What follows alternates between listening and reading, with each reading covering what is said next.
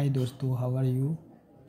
मैं आपको आज बताना जा रहा हूँ कि मैं गुलाम server Ansari my YouTube channel Ghulam shorts में स्वागत करता हूँ आप सभी का। और मैं ये बताऊँगा कि आज कुछ किस्म के पेड़ से आपको मुलाकात कराऊँगा। आपको बताऊँगा कि वो पेड़ में किस तरह से फल कैसे कैसे टाइम पे किस किस रंग शक्ल में पैदा होता है। Naturally, God has given the different types of human being in different area and different color. The same way, God also create the trees, and in trees different types of fruits and different size, different color and different area.